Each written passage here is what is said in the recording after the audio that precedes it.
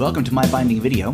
This video compares the CoilMac's EPI and EPI Plus. The very top of the CoilMac line is the EPI. Let's look at the differences.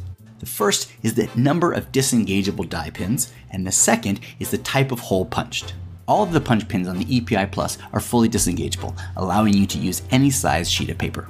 The regular EPI model has only 5 disengageable pins, to be used with the most common sizes of paper. The EPI cuts round holes that are 4 mm wide. The Plus model punches oval holes. The difference is, oval holes work better with larger or thicker documents. Also, oval holes are easier to begin the threading process of the coil onto the spine. Those are the differences. Now let's look at the similarities between the two models and why the EPI is the top of the line.